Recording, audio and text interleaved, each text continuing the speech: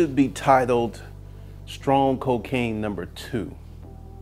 Today we're going to talk about the moist man's problem and how it impacts and intersects with the economy. One of the problems that we have is we have a bunch of men who were raised by single mothers, and that is problematic because these men are very feminine in behavior, feminine in presentation, and very feminine in life. And they wonder why they're losing with women. When you present a woman with feminine energy as a man, she's immediately repelled. This video was brought to you by B School for Hustlers. I want you to enroll in the Intellectual Property School because I'm going to teach you how to do what I do. Now, once again, you're not going to do it on the level that I do it because I have 14 years of business experience before I came to YouTube. So there might be some people who will do well, but I guarantee you within 6 to 12 months, you can be making $5,000 to $15,000 per month. And intellectual property is one of the best things you can do because I'm going to teach you how to make money with a very small YouTube channel. You can have 2,000, 3,000, 4,000 subscribers and make $3,000 to $5,000 a month quite easily if you position yourself correctly. And I'm going to teach you all my dirty little secrets, all my tactics and stuff. I'm going to teach you how to write a book. I'm going to teach you how to start a YouTube channel. I'm going to teach you how to create an online course. I'm going to teach you how to do a podcast. These are things that I have done consistently over the years, and I've been really, really successful. So go below and enroll in the Intellectual Property School. Now, right now, I'm having a pre-launch special. So what I am going to do is give you 65% off during the pre-launch because there's not much there and you will get access to home economics. Now, one of the things, there's something going on with Teachable where the promo code field doesn't populate, so I'm going to have to add you guys to home economics.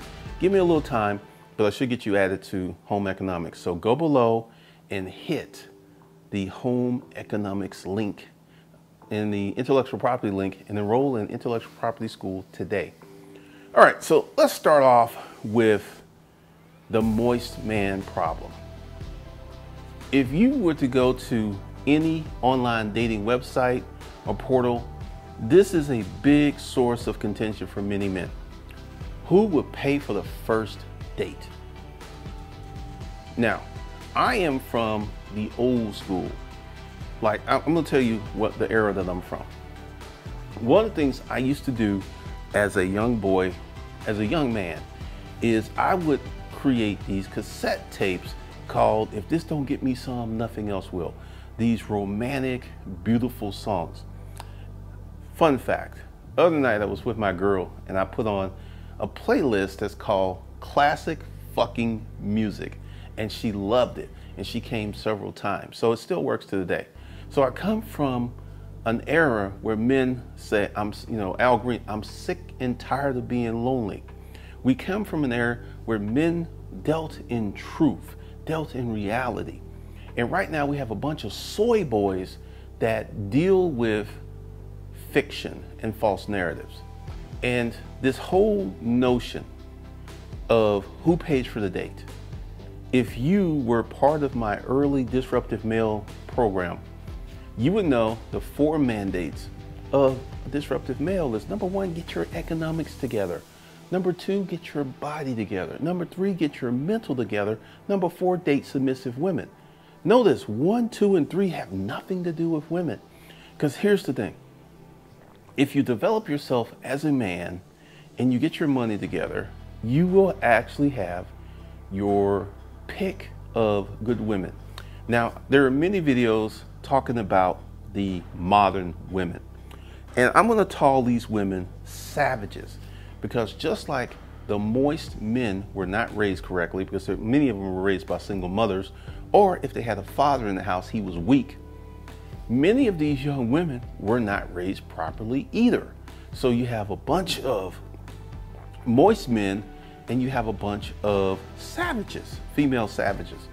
And the problem is they know there's something's wrong. Like when I was dating in my 20s and 30s, you go out on a Saturday night in Atlanta and you would see nothing but couples, men and women dating, men and women dating. Now you go out, you see a gang of women and you see a gang of guys. Because these guys don't know how to relate. Because essentially what someone would want to do is holler at a girl in front of his boys and get their approval. Because these men are not men of independent thought or independent action. And the women, like I see a bunch of stuff with the women where women do not know how to be girlfriends, and let alone women do not know how to be wives. So you have a situation where you have men who are lost and you have women are lost. But let me go ahead and explain something to you. If you get yourself together as a man, you can be above the fray. I have no problems dating feminine, fit women. I have no problem dating beautiful women, none whatsoever. But why is that? Because I explore and adapt the 4 traits of the disruptive man. Number 1, I got my economics together. Number 2, got to work on the body. Number 3, the mentals together. And number 4, I date submissive women. So I'm hitting like 3 out of 4 because I'm currently not working out. So I am still not even practicing all of the disruptive male traits, and I'm still doing better than the average man. And I'm going to explain to you why. That whole notion of who pays for the date. I like fine dining. I go places where the bill is $250, $400 for 2 people. And I know you're going like, oh man, that's too much money. To your broke ass, that's too much money. To me, it's a small part of my income. And one of the things that I come from an era where I knew how to date. I know how to treat a woman. I know how to format a woman.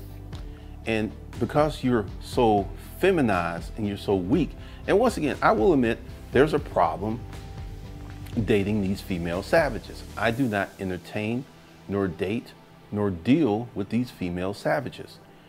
And with that, once again, if you elevate yourself and you put yourself in the position to be a disruptive male, you can find feminine, submissive women to date. They're literally everywhere. There's a lot of women who were raised in a 2-parent household who have a respect for masculine authority. So why are you struggling? Kevin Samuels' channel blew up because so many men wanted him as their champion to tell women what was wrong with women. And once again, there are women and there are female savages. Now, there are a lot of submissive, agreeable, easy to deal with women. There's a ton of them. Yes, there's a bunch of savages. And you have to ask yourself, why are you dealing with savages? Why haven't you upgraded? Because here's the thing. If I have a problem in my life, I'm not going to come to the internet and cry about it. I'm going to seek out a solution. And how does this impact the economy? Because we have all these feminine, moist men, we don't have producers, we don't have warriors, we don't have conquerors. We have a bunch of men who are essentially not doing anything with their lives. They're lost. They're dropping out of college. They're not going to college.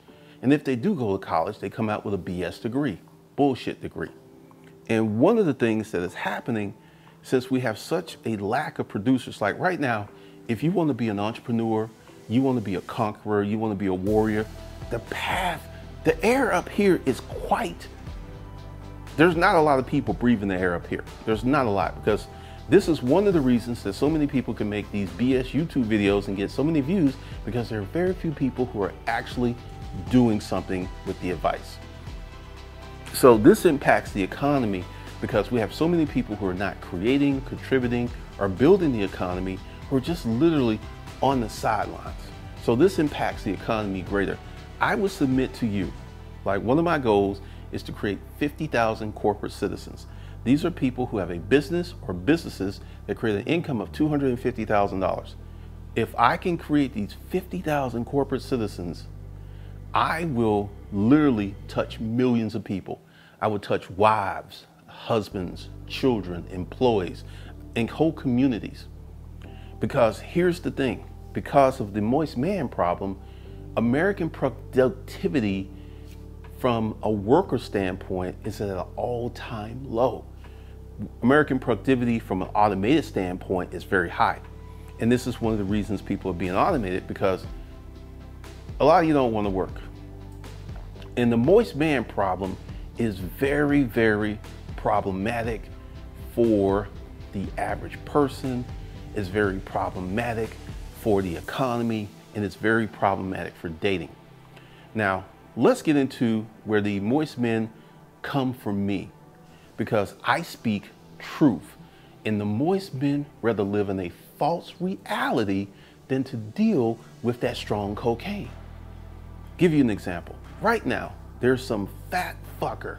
He's 5'6", 300 pounds, and he's an incel. He can't get pussy. He has not had pussy since pussy's had him. And he's at home on the internet looking at all the hot chicks on Instagram, and he is pissed off because none of those hot chicks want to suck his little dick. He is pissed off. He's like, why don't they want me? And he doesn't have a firm understanding, because he's not a masculine man. He doesn't have a firm understanding of how the world operates. He doesn't have a firm understanding of the grand order of things. In the grand order of things, ask yourself, why did God make the average man bigger than the average woman?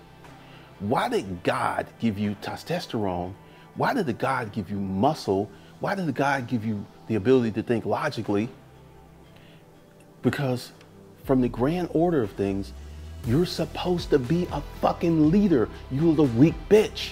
And many men have abdicated the responsibility of being a leader. This is why it's such a big question, like, who pays for the date? If you're asking yourself as a man in 2022, who pays for the date, you have failed in life.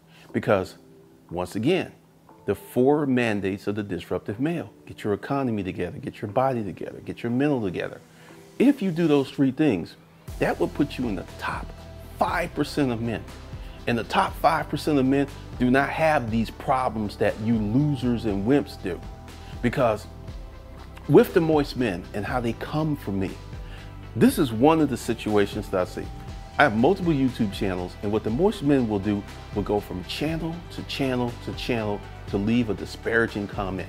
Now ask yourself, why would someone who doesn't like me contribute to my success? You're asking, what?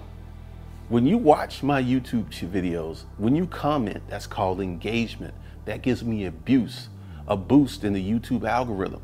So these people who don't like me, I saw a comment, I'd rather invest in crypto than your online courses. Now, I have documented proof, and this is really interesting. I had my incident in October where a lot of people made videos about me, talking about my sex life and so on and so forth. This is something that's really interesting. There's a lot of people making videos calling Anton Daniels a fake ass guru. Now, with me having that experience in October, not one person is trying to challenge my business acumen. The lead attorney had to give me my props, because my shit is solid. And this is why I get the moist men chasing after me. Number one, the moist man is feminine. He acts like a woman, he thinks like a woman, and he conducts his life as a woman. Yet he's a man with a penis. And he's confused, because one of the things that they do, because I'm a masculine man, and I'm like a light to these weak ass motherfuckers, and they cannot help but be drawn to the light. And one of the reasons that there are so many comments about my online course business is they can't do it. There's a Thinkific group and there's a Teachable group on Facebook. There are thousands of people who have created online courses who cannot sell them. So they make it simple, like the only reason you have money is because you sell online courses. The only reason you have money is you teaching people how to be rich. Once again, feminine behavior. Tell you a dirty story. I was dating this chick who was a savage. And early in my dating career, I did come across a few savages. And then I was doing things that she didn't like. And then we broke up. And you know what she said? That's why your dick is little. That's why you can't fuck. Now, I remember one time I was fucking this bitch so good that she started crying because she came so hard. But once again, I don't have a little dick. She knows that.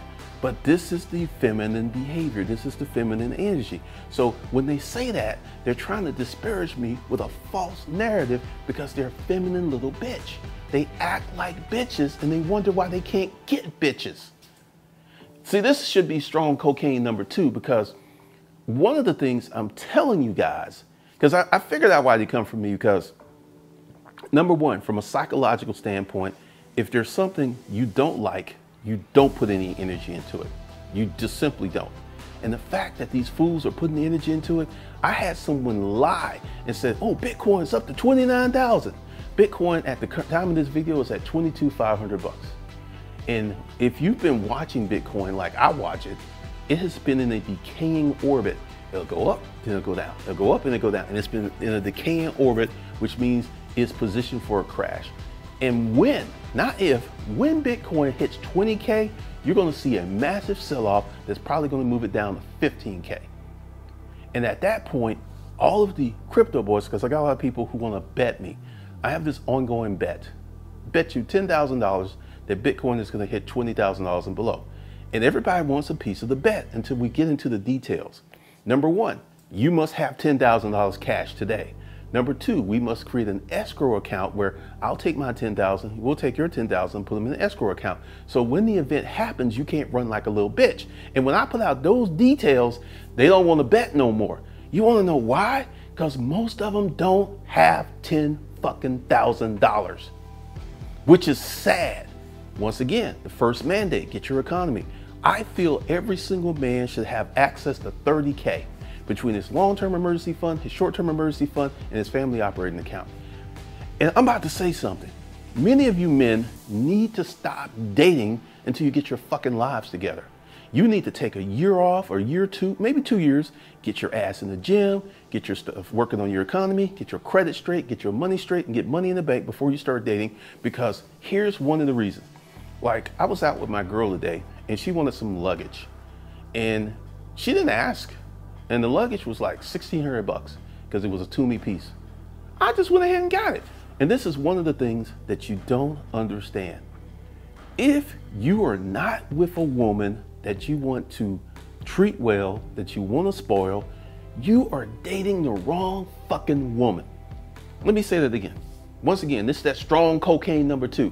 If you are not with a woman that you don't want to spoil, that you don't want to treat nice, that you don't want to do good things for, you are dating the wrong fucking woman, and that means your punk ass has settled for what you can get versus getting what you want. Strong cocaine number 2. A lot of you are dating women that you don't even like. Years ago, a good friend of mine, her name's Dina, and we were talking, and she had the craziest conversation. She said, it's hilarious to see these men dating women that they don't like. The women can see it. And on Facebook, you can see it. I'm gonna give you some tips for body language. If you go to the Facebook page and you see a couple, and when they're in their pictures, one of them is leaning away or there's like a V between them, they don't like each other. Couples who like each other, they're touching and they're doing things, they're being together. But most of you, because you're feminine and your mama settled for some dry dick. That's why, because you're, instead of modeling the behavior of your strong masculine father, you're modeling the behavior of your mother, and your mother was sleeping with some dude so he could pay the electric bill. And that's how you get down, because that's how your mama got down. I never saw such shit growing up. My grandmother was my primary caretaker, and my grandmother was a strong and beautiful and a great woman. And I never saw that bullshit with her. I never, once again, my mother was single. There was never a time that I woke up and there was a strange man in the house. Whole 18 years I lived there. Never happened. I never saw men going in and out of our house. Never saw it, because my mother didn't get down like that.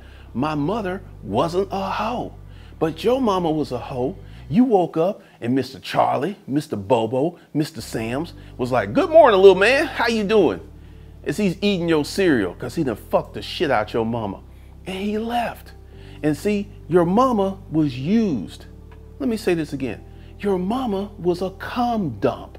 Men after men came over, spent the night, woke up with you, woke up in your house, and you woke up and you went in your mother's room and you saw this strange man, and your mother said, that's your Uncle Leroy, because you were little and stupid. I'm gonna tell you another little dirty story.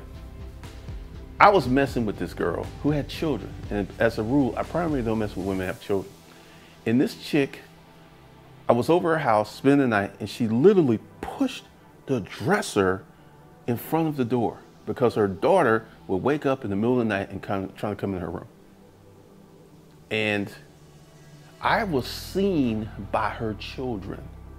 Woke up one morning, was trying to leave, and both of them came out their room, and they're like, Mommy, who's that? And I actually said, my name is Glendon. How are you doing? It's nice to meet you. What is your name? And talked to them, treated them like they had common sense, and then left. And at that point, I stopped seeing her because here's the thing. Children get attached. So if you're seeing their mom and you hanging out and the children get used to you, it is very unfair that you have not made a commitment to their mother. And what happens is the children's little hearts get broken, but more importantly, the children get programmed that this is appropriate behavior for some strange man to come fuck my mother. Once again, the kids know what's going on. The kids know what's going on. Because I remember long before I got to the state that I am, I was dealing with this chick, and she had a kid. And I spent the night over there, and we had to go to a funeral that day, and my clothes were in her mother's room. And Taylor, the young girl's name, was moving my clothes to the guest room, and she said, I'm sleeping with my mom because when I sleep by myself, I get scared. So I sat down with Taylor and I said, look, you can do it. You're a big girl. You can be, next time you get scared, just say, I'm not scared, and ball your fist up and punch the air. And she did it. And then one day she comes in there, Mr. Glendon, I did what you said and I wasn't scared. I'm able to sleep in my room. And she hugged me. You would have thought that was a good thing. Her mother was a savage. Let me talk to you. Let me holler at you for a minute. You're not her father. You don't need to be talking to her like that. 6 weeks later, we had broken up because I was dating a savage. Because here's the thing. One of the reasons that I don't date women with children is the woman, because she's conflicted, is not going to allow you to be a proper role model for those children. You could fuck her. You could come in her throat. You can come in her pussy. You can come in her ass. You can do all that. But as being a stand-up, decent role model to her children, oh, fuck that. No. We ain't gonna have that. We're not gonna have that. And this is a reason, as a primary rule, I don't deal with women with small children. Just don't do it. Because typically, once they get in that position, whether they're divorced or they've been a single mother from jump, they don't know how to have a relationship. They don't know how to be submissive. They don't know how to play their role. And once again, I avoid these women like I avoid crack. Because when I saw her pushing that dresser in front of the door, I was like, what the hell? And that ain't the first time that she's done that. That ain't the first time. I wasn't the first strange dick to roll through. And one of the things that I started to do after that is I started to indoctrinate my girls. One, you had to be single. If you had kids, I wasn't fucking with you. Just wasn't fucking with you. And then I indoctrinated them, got to my place, and I trained them and I groomed them for me. Because one of the things, you weak, impotent, mentally feminine men don't understand. Because I understand why you hang around the channel. I understand why you comment and you love it when I'm wrong. And sometimes I'm wrong. Sometimes I'm wrong. You love it when I'm wrong. And it's like, see. And I have all of these feminine bitches talking about, I'm making money from crypto, but cannot afford to pay cash for a fucking Honda. If you invest $100 or $1,000 in crypto and make $3,000, yes, indeed, you're making money in crypto. But are you making life-changing money? Or are you making significant money? No, you're not. I know the stats. 7 to 8% of crypto holders own 90% of crypto, which means that 10% is spread across the 93%. So I know that most of you do not have a significant crypto portfolio. And that's when I ask your bitch ass that question, how much money has crypto made you? You will not answer because it ain't impressive. It ain't that much.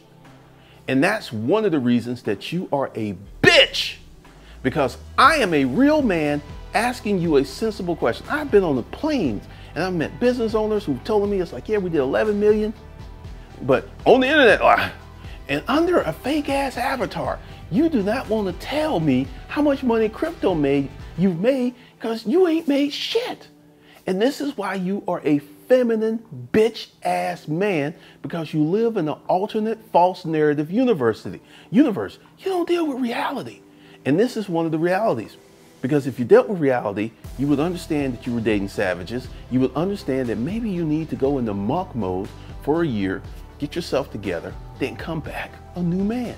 No, you're going to come out here and you're going to come on YouTube and you're going to join all of these channels that disparage women because they won't give you no pussy. So you're going to become a pussy because you can't get no pussy. And it's really not that hard. I was watching a video with a data scientist who said they conducted analysis of online dating, and they did a research of what happens when a 1 messages a 10. The 1 has a 14% of chance of success online. You take it offline, that goes up to 30%. So literally, from a statistical standpoint, if you approach 4 hot women, you're gonna get 1. But I've told you this because your bitch ass so fucking weak. She told me no. I get rejected. I'm depressed. Oh, I can't leave the house. Oh, weak ass motherfucker. If you were practicing the disruptive male stuff, if a woman told you no, you know what you say? All right, next. That shit wouldn't faze you if you were a strong, mentally strong man. It wouldn't faze you. You'd be like, next, next. Because another reason that a lot of y'all hate me is when I was posting receipts, it was like, he was fucking her. And a lot of you, due to what happened in October, oh, how old is she? Even though she clearly looked to be 20 to 30 years old, even clearly. And you would just joke because here's the thing, and this is what I do. I make you confront reality. I make you take that strong cocaine and you fucking hate me because, yeah, I'm wrong every now and then, but most of the time I'm fucking right. And you can't stand it because my thesis is built on truth, honesty, and real data. I do not consume all of these, because like frankly, I'm thinking about giving up the male channel because I can tell you until the cows come home what you need to do to be successful with women, and because you are a feminized, weak little bitch, you won't do it. You just won't do it. And every time I talk about marriage, one of the reasons I'm not married, and I'm gonna admit it, I'm having a fucking ball. I'm having a, oh my God. If I wanted to fuck 5 different women this week, I could. Every night. Different girl, if I wanted that. But one of the things that I'm doing is practicing restraint because I gotta change my behavior if I want to be married in the future. Because right now, I am not fit to be married because I haven't fully changed my behavior. Because I've been fucking chicks, fucking them in the ass, coming down their throat. And oh yeah, for all you folks, like I don't share your video because of the sex stories. You think your children don't know about sex? Your kids know more about sex than you do because they're watching Pornhub, YouPorn. They know. I ain't gonna send it because my kids, your kids know. Your kids can watch my shit. And this is another thing. When I was a kid, parents did not overprotect their children. Push us out into the world, go outside, play 7:30 in the morning, don't come back inside to 6, 7 o'clock, all sweaty. You're trying to protect your children and you're actually not serving them well because you're trying to protect them from some shit they already know. If you sat down honestly with your ass sailed across the sea on this hot ass ship went to war, and you think, oh, because she's 10, I'm not going to fuck her. Give me a fucking break. Study history. When these people conquered another people, they enslaved the people, they raped the women. That's what real fucking men did. That's what the world is built on. You think when Christopher Columbus came here and found the Indians, you think they didn't fuck those bitches? They fucked those bitches. They did it. So for all of you weak men who, for some reason, and like every now and then I'll get someone that's like, this guy gives good advice, but he likes to fuck with 15, 16-year-olds. Let me say something on that. If you can come up with proof that I consistently fucked 15 and 16-year-olds, prove it. Don't just say it, prove it. Because bitch ass Anton Daniels put that super predator tag on me. And many of you who are incapable of thinking went ahead with that. Because I got many emails that's like, what you did, you didn't break the law based upon Georgia state law. But once again, you know, and Anton, I actually looked at his channel and all he talks about is bullshit. For someone who's supposed to be a millionaire, he rarely talks about business topics. It's about relationships, Kevin Samuel. And I'm just sitting there like, but you're supposed to be an entrepreneur. How come you ain't talking about this shit? How come you ain't building your platform on that shit? Because he can't. Because he's another little bitch. So for all you folks who got something to say, prove it. Prove it. Because one of the things that I consistently see is that people like to spread falsehoods and they like to participate in gossip, which is very, very fucking feminine. Like if I don't like somebody, like Erica, I don't watch her shit because I don't like the bitch. Anton, I don't watch his shit because I don't like the fucker. If I don't like you, I am not going to invest time, effort, and energy into you. But you fuckers claim that you don't like me, but you all up my ass. It's fucking funny. But once again, this is the problem with moist men. Moist men hurt our country from a productivity standpoint. They hurt our country because they're using women. And let's talk about that. I have fucked a lot of women. And I know a lot of them, oh, there he goes again, bragging. No, Michael Jordan, if you done it, it ain't bragging. If you done it. And I never used these girls. I fucked them, I had my fun. But you know the average chick spent the night. And that's how you know if you're dealing with a savage. If she can come over and fuck you, and I don't care if it's 3 o'clock in the morning, she needs to leave, you're dealing with a savage. You're dealing with a savage because these people cannot emotionally connect. They just can't. And one of the things that I consistently see during this global reset, a lot of these men are going to have a come to Jesus moment. They're going to be looking in the mirror. They're going to have that day where they're going to wake up and they're going to realize just how fucked up they are. They're going to realize, like when I said, and I'm going to say it, all of you people who made money with crypto, you got lucky because of the crypto hype cycle.